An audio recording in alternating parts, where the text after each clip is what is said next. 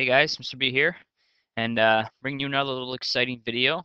Hopefully that recorded the first little part. My computer's being kind of weird today. Um, so yeah, one of the outcomes in 3205 is creating the equation of a quadratic. So if you are a 3204 student, you may go to the next video. But yeah, so here basically we have some points of a quadratic function, or could be a quadratic sequence that you're trying to find. And we are asked to find basically either the general term or the equation. Okay, both very similar. Um, so we have to use what we know about quadratics and a little bit of a little bit of algebra to be able to solve this guy. All right, so the first thing we got to remember when we're talking about a quadratic is how to find a leading term. It's actually a very important process, and it's actually not that hard to be able to find a leading term of a quadratic. What we need to know is that d2 is equal to 2a. So basically what that means, if a is the leading term, then if we can find the second level difference, whatever that second level difference is, if we divide it by 2, we can find our um, leading coefficient. In this case, we're talking about a leading coefficient. We're talking about height and time. Here, just a random example. So h of t is equal to a t squared plus bt plus c. So what we're looking for is the C, B, and A. We're looking for the three coefficients of the quadratic, and our leading coefficient is A, right?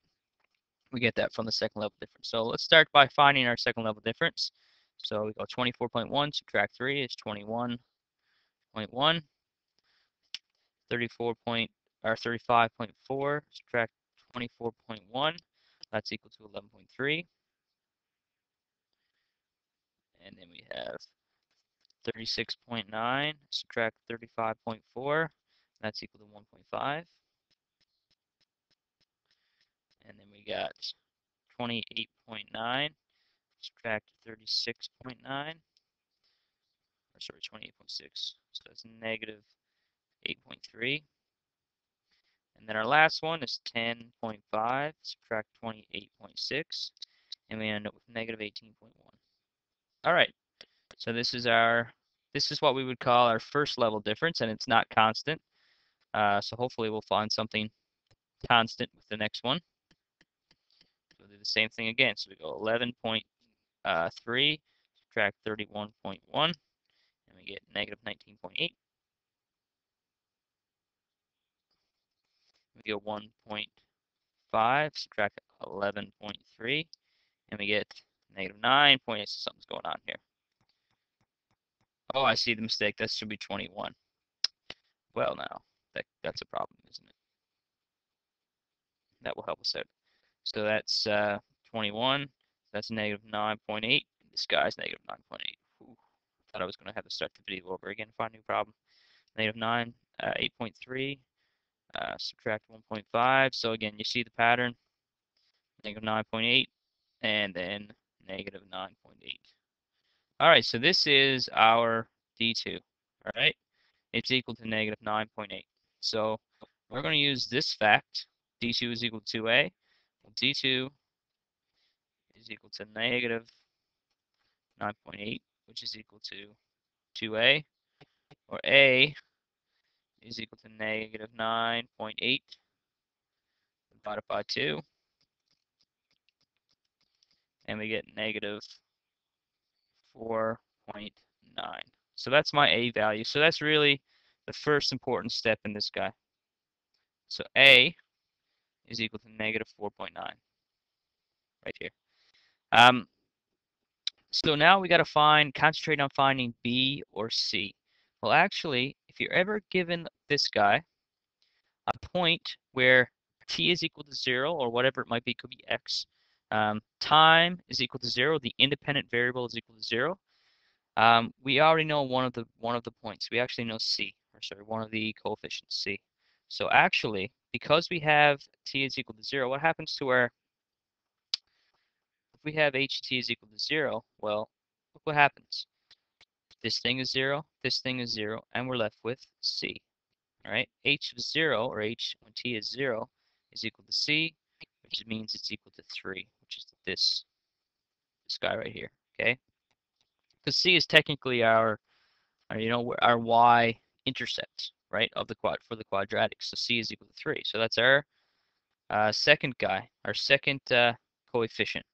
So now what we can do is actually um, take our h of t and sub in what we know. So we know it's negative 4.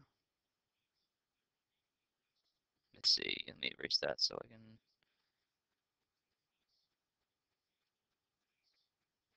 negative 4.8 t squared. I don't know what b is yet, so bt plus 3, my c value. So now what I'm going to do is I'm going to pick a point that's easy to use. So, I mean, there's not really anything here that's really that Fenry. I'll probably pick this guy, 1 at 21.4. So t is 1. So my h of t is 24.1. That's going to be equal to 4.8, negative 4.8, 1 squared plus b times 1 plus c. So the only guy that we don't know here is b, okay?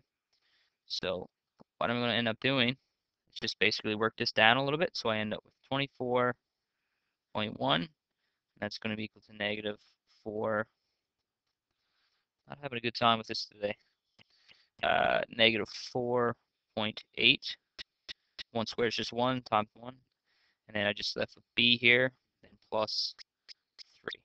Okay, so what I'm going to do is I'm just going to combine my like terms here a little bit, and then try and simplify it down a little bit more, and see if I can't solve for b. That's what you really want to end up with here, okay? So if I combine these two, a negative 4.8 plus 3, that's going to leave me with 24.1 is equal to negative 1.8 plus b.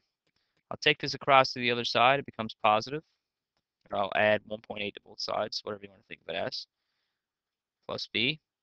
So my b is going to be equal to 24.1 plus 1.8. And I'm left with 25.9. Alrighty, so I got 25.9. So I have my A, my B, and my C. So now all I do is go back to this guy and fill in where B is to. So H of T is equal to negative 4.8 T squared plus 25.9 T plus 3. And there we go. That's our answer. Alrighty. Um, so again, guys, these are pretty important problems for 3205 students. So I'd recommend practicing a bunch. I've given you some. And when we review for our unit test for this unit, I hope you guys pay particular attention to this type of problem. All right, guys, good luck with your studying. I'll see you in class.